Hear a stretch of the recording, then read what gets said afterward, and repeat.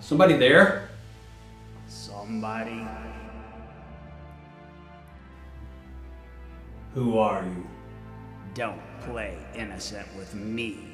You've known all along. Where are you? Follow the cold shiver running down your spine.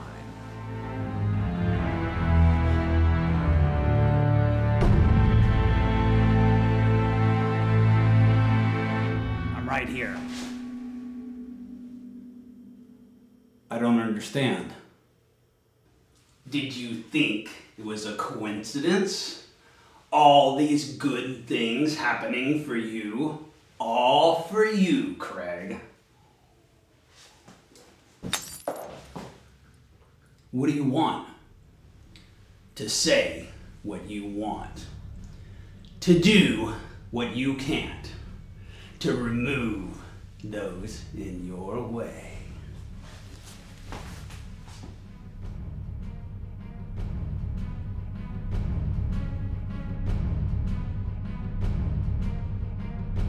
The reviewers committee. You're killing them with our skits? We are killing them. We? Remember, you are the brains of this operation. Quiet, conservative, reserved. But me? I'm Deadpool in drag.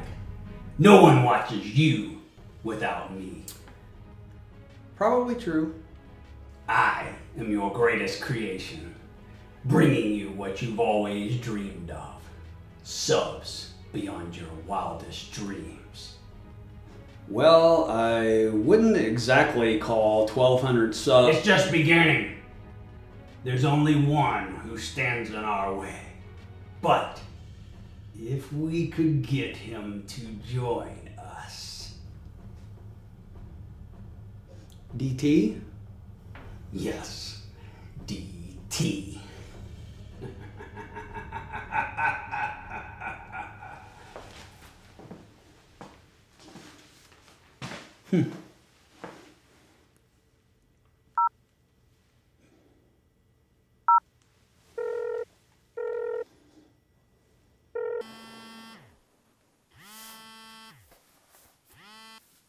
Hello? Yo, hey, DT. It's Craig. Who? Craig Walker from Half-Ass Reviews. Oh, yeah. I think I've seen your videos. You're the guy that does the makeup tutorials. Yeah. How'd you get my number? Like stalking you for 3 months. But, hey, me and a buddy of mine were just talking, and I think we've got a great idea. Let me run this by you. So, have you ever thought about combining channels with me? I could just like totally see it. DT's Half-Assed Geek Show HD.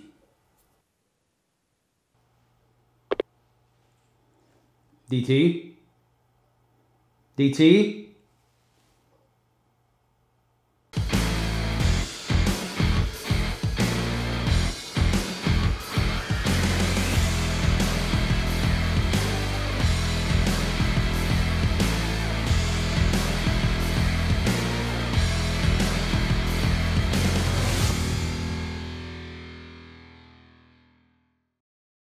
All right, first up, check out the art print. Not really an art print guy, but anyways, pretty cool.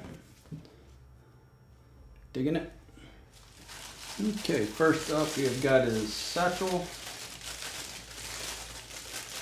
with the pumpkin bombs, which is open. Kind of has a reddish hue to it, which is cool. That's fine.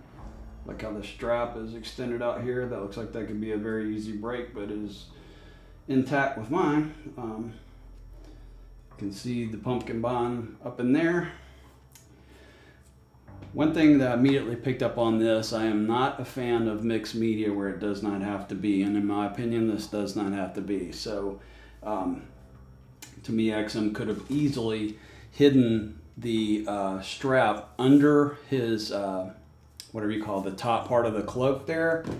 Had a portion of the strap running up under that, and then a portion coming out the other side. And, you know, something like this could have, I don't know. Just not a fan of mixed media. And a statue, it's a statue. So, cool paint job. Very layered. You have, I would say, 3 colors going, maybe 4 colors going on here. They have a very dark green. Probably 3 colors. Then they have a Kelly green, I guess you would say. And then they have a highlight green that they hit.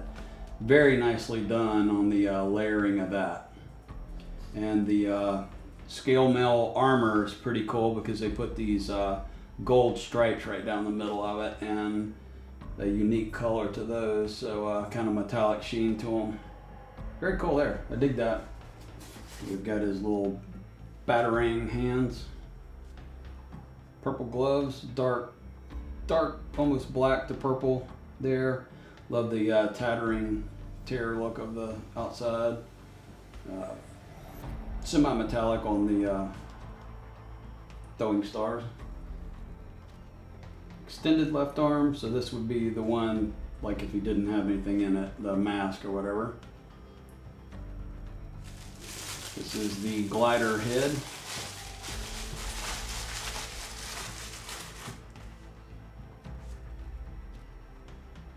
Nicely done. It has like a speckling in the paint.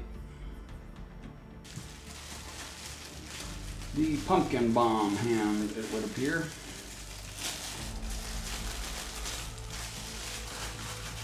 Yes. There's a little something going above the teeth here, like a line there, but I'm guessing, well, no, I see it from here. Piece of the wood. Nicely done. XM always does high quality lumber. This is going to be the mask, unmasked, excuse me, where he's holding the mask in his hand. They nicely padded that there so that the little tail of the mask didn't break where he's gripping it there. I'd say that's fairly nicely done. I'm not going to display with this. I don't like the unmasked portrait as much as the mask, but not bad. Not picking up too much of red in his hair, which, you know, to me, Osborn always appeared to have auburn hair. This is just brown hair. So don't care for that as much. Also, I think the hair should be a touch taller, thicker, you know, for what my mental image of him is. And I would say that I have a slight eye alignment problem. Yeah, definitely. He's a little bit out. It's not horrible, you see. It took me a second to see it, but yeah, the eyes are not perfectly aligned. The pumpkin bomb smoke.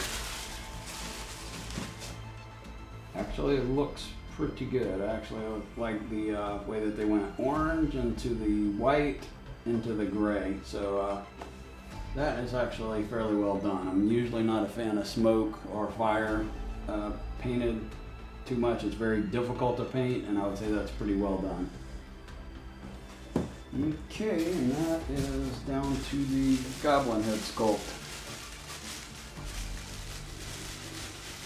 And hoping he's not cross-eyed, which I've seen in some photos.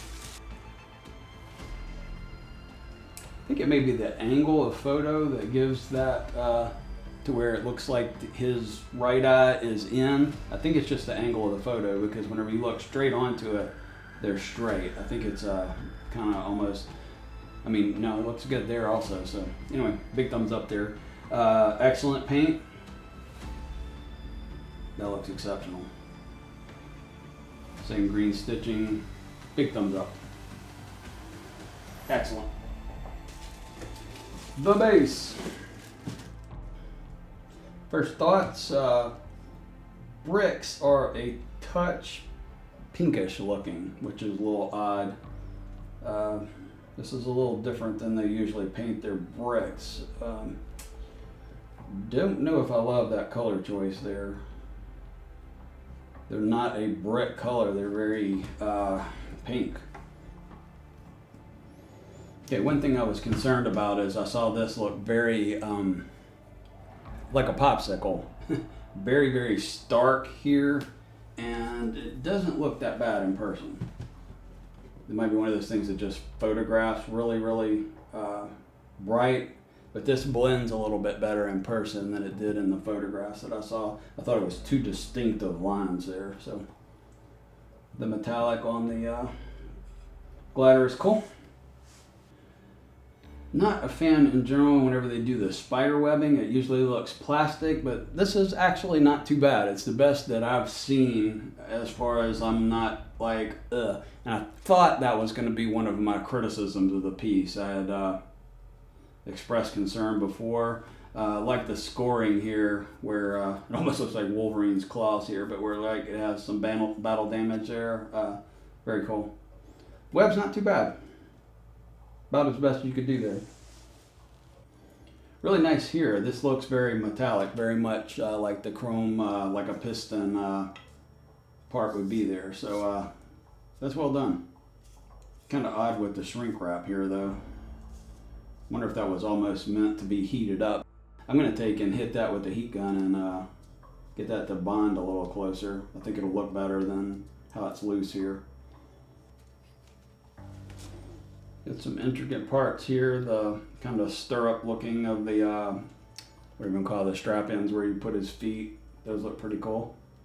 They went with the reddish hue in the leather, which is actually kind of cool. Same paint as the rest of it that I've already commented on. So like if you can pull off the strap right here, then it seems to me that you could pull this off here. You molded it here, you molded it here. Mold this up under here and then have this part, even if it's in two sections, have this buckle here where the joint, where the seam is, and then seam it here again if need be. Anyway, and then have it wrap around the backside here. If that's plugged in there, you could have just a little piece right there. To me, there's no reason to do the mixed media. Just not a fan of it at all. It's not a deal breaker on this piece because I love Green Goblin so much, but do not like that. But anyway, belt looks awesome. We'll talk more about that in paint and sculpt, but everything arrived intact. Really impressed with 99% of what I see, 98% of what I see. So let's assemble this bad boy.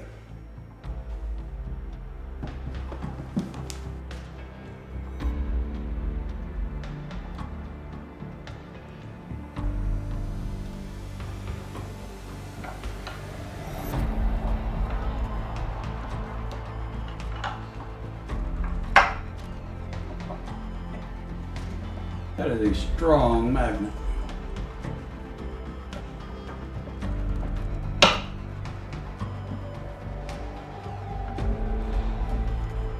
Okay, one thing that really concerned me is, okay, what's this going to be like with this sitting on top of it? Is it going to be stable, especially after the Deadpool deal? This is solid. This is well constructed here. There is zero wobble in this, so major thumbs up here. For all the concerns of Deadpool, I have zero here. That is extremely well engineered. So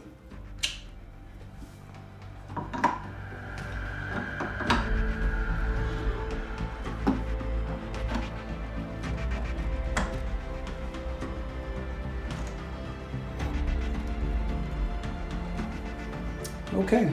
I so dislike the mixed media that I'm hiding it up under this. I don't want this going across here, so I actually like the looks of this under.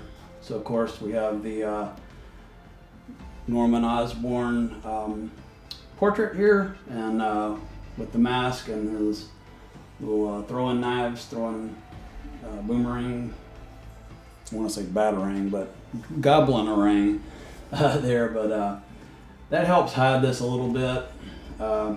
only thumbs down to date is really this strap. Don't like it. You know, this could have been molded in right there, as I said. And the last addition is the little mouse in the sewer pipe. I love that detail. So let's check out the masked version, which is hands down my favorite. And there we have him. My favorite Spider-Man villain, Green Goblin. Outstanding. Moving on to the review. Well, I have very few criticisms of this piece, but there are a few. And actually, I was a little skeptical going into it and had expressed that there's some things I'm just not sure about it. And one of them I dislike, mixed media. Thumbs down. Other than that, there's no real major hiccup. I thought I was not gonna really dislike this because I don't like the plasticky looking spider webs. But the way that this is done and painted and it's not a plastic add-on look actually works. The concept of it is excellent. Like the fact that it looks like he's mowing down this wall here and you know, everything's well done. I was a little bit on the glider, but it actually looks pretty cool. I like the practical look of it, like this would all close in almost to his first appearance on that broomstick. You know, it almost looks like all this would practically collapse down to something that was portable in his minivan, you know. But anyway, very, the engineering to it looks right, and it looks like he's on a big turbine. You got this burn effect here. I think it could have been done a little bit better, but don't have the reservations of the stripe that I thought I might have with that. Smoke, I'm usually on. This is very well done. Engineering to it is super solid. He is sturdy as any piece that I have. These feel exceptional. As a matter of fact, I almost would say that they're metal. I'm pretty sure that they are for the gloss to it and that. The magnets are outstanding. Some of the best that I've ever seen. They're actually difficult to get out. So one strike is all the stinking styrofoam pieces. Goodness. Engineering, outstanding. Paint job, overall, on Goblin himself, A++. This head sculpt is fantastic. Absolutely captures in my head what I think Green Goblin is. I had the sideshow and this thing blows it away. Sorry, it does. Pose, everything about it. Paint on the glider is awesome. Do have to say I think the shrink wrap got by quality control. I'm going to attempt that and I will show it in the video if it worked, but I guarantee you that that will buckle down and tighten up to it and look the way that they intended it. Only two major criticisms. Don't like the mixed media, don't like the paint on the bricks. Other than that, this is an 11 out of 10. Outstanding piece, love it. As I said previously, my favorite villain against Spidey. I mean, it's just iconic from my childhood. Imagine this will probably look extremely well with the Sideshow OG Spider-Man, especially since he has the pumpkin bombs in the base. But maybe I'll get a shot of that before we get out of here, put it in my case. But anyway, big thumbs up. Really appreciate you watching. Please smash that like, sub, and notification bell. And we did reach our 1250 subs, so I have the giveaway video already filmed. I'm not sure if that will release before or after this, but anyways, if you're not doing it half-assed, you ain't doing it right. Thanks for watching. Catch you next time.